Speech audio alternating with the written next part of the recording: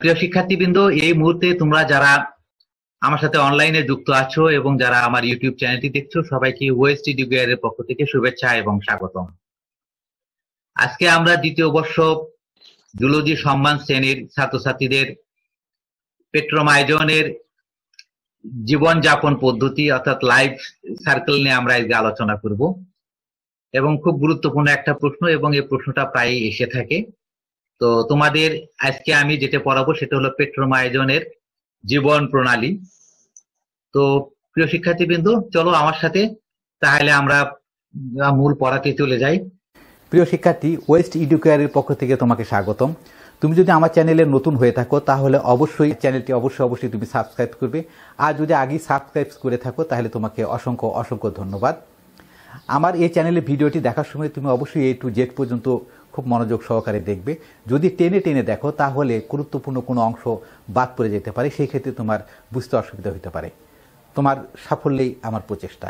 প্রিয় শিক্ষার্থীবৃন্দ, তোমরা যারা অনার্স দ্বিতীয় বর্ষ জুলজিতে পড়ছো তাদের জন্য আজকের আমার এই পড়া সেটা হলো যে পেট্রোমাইজন বা ল্যাম্প্রের জীবনচক্র নিয়ে আমরা আজকে পড়াবো। তো দেখো, আমরা জানি যে ল্যাম্প্রে হলো তোমার সামুদ্রিক প্রাণী, কিন্তু এদের জীবনচক্রের একটা দশাতে এদেরকে সমুদ্র থেকে নদীতে যাতায়াত করতে হয়। তো ল্যাম্প্রে তার প্রজননের সময় তখন করে কি, যে পরজীবী যে অভ্যাসটা সেটা ছেড়ে দিয়ে তখন করে কি, তারা সমুদ্র থেকে নদীতে পরিযান করে। এটা কখন করে? এটা হলো যে শীতের শুরুতে, শীত আসার আগমনের আগ দিয়ে এরা তখন করে কি, সমুদ্র থেকে নদীতে পরিযান করে।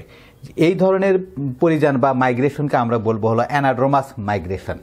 তাহলে অ্যানাড্রোমাস মাইগ্রেশনটা হলো যে সমুদ্র থেকে নদীতে যে মাইগ্রেশন, সেটাকে আমরা অ্যানাড্রোমাস মাইগ্রেশন বলবো। তো এরা সমুদ্র থেকে যখন নদীতে চলে আসে তখন যেহেতু এরা উজানের দিকে যাচ্ছে, অর্থাৎ নদীর স্রোত তো সমুদ্রের দিকে, সেই জন্য এরা কিন্তু উজানের দিকে যাচ্ছে। এবং এরা কিন্তু খুব একটা যে পাকা সাঁতারু তাও কিন্তু না।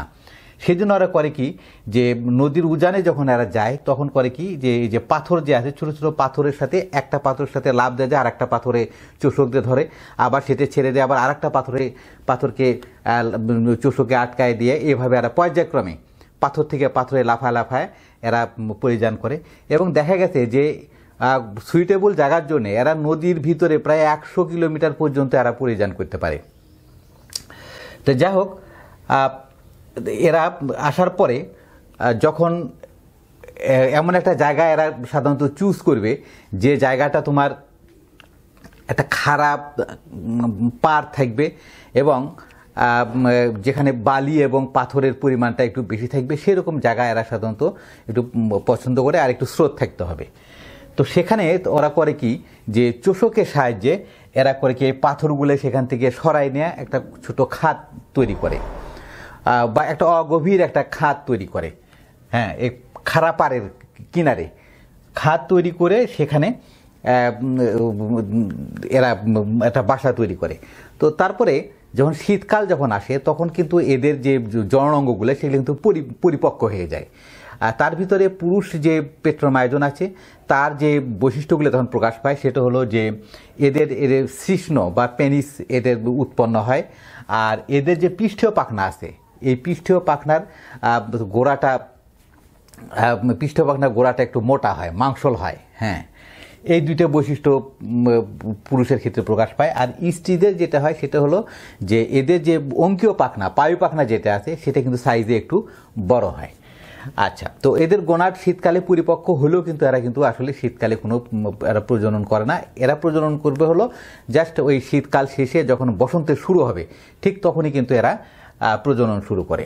তো সেই সময় কি করবে, পুরুষ যে পেট্রোমাইজনটা আছে সেই পুরুষ পেট্রোমাইজন করবে কি, স্ত্রীর পেট্রোমাইজনের মাথার উপরে চোষকটা বসাই দেবে। চোষকটা বসাই দিয়ে স্ত্রীর দেহটাকে পেঁচায় ধরবে, আর স্ত্রীও করবে কি, ওই পুরুষের দেহটাকে পেঁচায় ধরবে। পেঁচায় ধরে এরা করে কি, এর মুচড়ামুচড়ি করে। মুচড়ামুচড়ি যখন করে তখন স্ত্রীর ডিম পাড়ার জন্য উদ্দীপ্ত হয়, আর পুরুষেরও তখন শুক্রাণু ত্যাগ করার জন্য একটা অনুভূতি তৈরি হয়। তো স্ত্রী যখন ডিম পাড়া শুরু করবে পুরুষ যে পেট্রোমাইজন আছে সে তখন তার উপরে কিন্তু শুক্রাণুটা ত্যাগ করবে। অর্থাৎ এদের কিন্তু নিষেকটা বই নিষেক হয়। অর্থাৎ যেহেতু স্ত্রীর ডিম বাইরে ত্যাগ করলো, আবার পুরুষ শুক্রাণুটা বাইরে ত্যাগ করলো, এবং সেখানে এদের সেই নিষেকটা হয়ে গেল।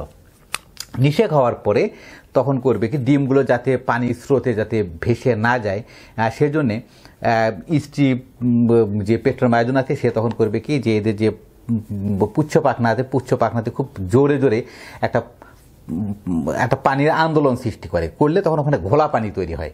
এই ঘোলা পানির সাথে এই ডিমগুলো মিশ্রিত হয়ে একটা ভারী হয়ে যায়। তখন ডিমগুলো নিচের তলায় পড়ে, থিতায় পড়লে তখন ওই পানির স্রোতে ডিমগুলো আর দূর দূরান্তে ভেসে যেতে পারে না। তো যাই হোক, তো ডিম নিষেক হলো। ডিম নিষেক হওয়ার পরে সেই ডিমগুলোর এখন হবে এগুলি পরিস্ফুটন হবে। তো পেট্রোমাইজনের ডিমটা হলো টেলোলেসিথ্যাল ধরনের। হ্যাঁ, টেলোলেসিথ্যালটা হলো যে সমস্ত ডিমের, যেমন একটা টেলোলেসিথ্যাল আছে, আবার সেন্ট্রোলেসিথ্যাল আছে। হ্যাঁ, যে টেলোলেসিথ্যালটা হলো যে এটা যদি ডিম হয়, ডিমের এই পাশে এক পাশে যদি তোমার কুসুমটা অবস্থান করে, হ্যাঁ, তাহলে সেটাগুলো মনে হলো টেলোলেসিথ্যাল ধরনের এদের ডিমটা। তো এবং এদের যে এর ভিতরে যে বিভাজনটা হবে, এই যে ভ্রূণের যে বিভাজনটা হবে, সেটা সাধারণত তোমার হলোব্লাস্টিক ধরনের এবং অসম প্রকৃতির মানে এক ধরনের, অর্থাৎ এদের যে ভ্রূণটা যদি বিভাজিত হয় তাহলে একটা বড় কোষ তৈরি হবে এবং আর একটা ছোট কোষ তৈরি হবে। এটাকে বলা হয় অসম প্রকৃতির বিভাজন। আচ্ছা, বিভাজন হওয়ার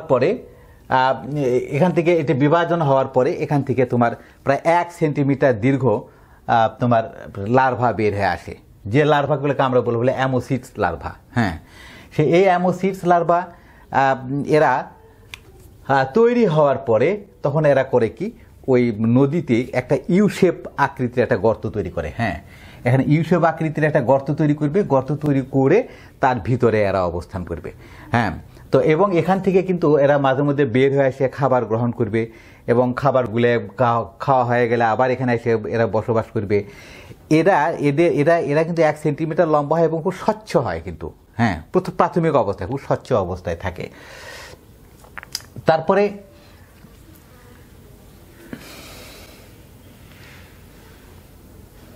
স্বচ্ছ হয় বলো। আচ্ছা, তারপরে এরকমভাবে এরা এখানে 3 থেকে 4 বছর পর্যন্ত এরা এই নদীতে লার্ভা দশা অতিক্রম করবে। কোনো প্রজাতির ক্ষেত্রে 7 বছর পর্যন্ত এরা লার্ভা দশা কিন্তু অতিক্রম করে। তো যাই হোক, এরা 3 থেকে 4 বছর পরে বা 7 বছর পরে এদের দেহের আকৃতিটা তখন প্রায় 165 থেকে 70 সেন্টিমিটার পর্যন্ত এরা বড় হবে, এবং তখন এরা যে স্বচ্ছ ছিল প্রাথমিক অবস্থায়, তখন সেই স্বচ্ছটা থাকবে না, তখন এরা একটা অস্বচ্ছ একটা দেহের আকৃতিটা হবে, মানে দেহটা তখন একটু বিভিন্ন বর্ণ ধারণ করবে। করার পরে যখন এরা পূর্ণাঙ্গ হয়ে যাবে তখন করবে কি, এরা নদী থেকে সমুদ্রে পরিযান করবে, অর্থাৎ নদী থেকে সমুদ্রে পরিযান করবে। এটা আবার তার উল্টা হয়ে গেল। এটা হলো সমুদ্র থেকে নদী, আর এখানে হলো নদী থেকে সমুদ্র।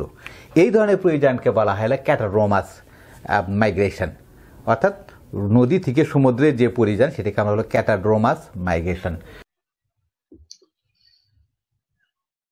তো প্রিয় শিক্ষার্থীবৃন্দ, আমরা এতক্ষণ ধরে পেট্রোমাইজনের প্রজননকালীন আচরণ নিয়ে আমরা আলোচনা করলাম।